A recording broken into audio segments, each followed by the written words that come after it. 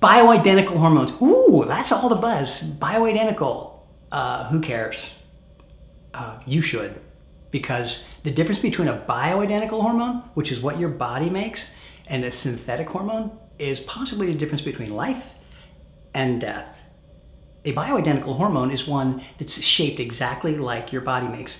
Usually a bioidentical hormone is synthesized from soy or yam.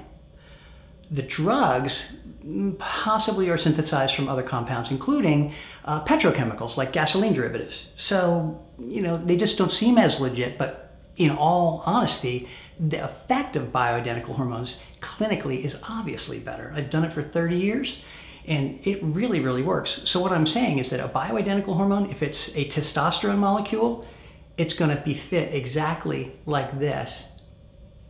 Just finger for finger, shape for shape, molecule for molecule, exactly like your own testosterone, estrogen, progesterone, thyroid. It's exactly the same. The reason that matters is that your cells have little locks in them called receptors, and that key has to fit exactly. You get the wrong key, you don't get in the house, right?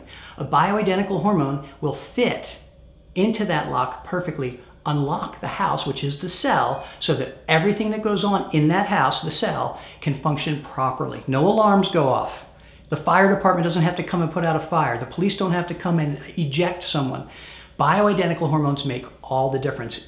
Good bioidentical hormone therapy can reduce your risk of breast cancer by hundreds of percentage points. 5, 6, 7 times less risk of breast cancer. Reduce your risk of heart disease and stroke. Increase bone density. Reduce your risk of Alzheimer's and other forms of dementia. And dramatically improve your quality of life and your sexual function. Bioidentical hormones are significantly different than synthetic hormones. There's no question in my mind. I've done both in my career and I've seen both work or not work. The safety of bioidentical hormones is significantly higher and proven to be higher than synthetic hormones. So, given the choice, find a doctor who uses bioidentical hormones, get with them, make sure that they have a precise and developed knowledge of that, and use the hormones that will give you the best shot at longevity and strength and health. Always with a doctor who knows what they're doing in that area. Don't know Johnny-come-latelys with this stuff. Get the right guy for the right stuff. And always, always, always remember that bioidentical hormones are the best.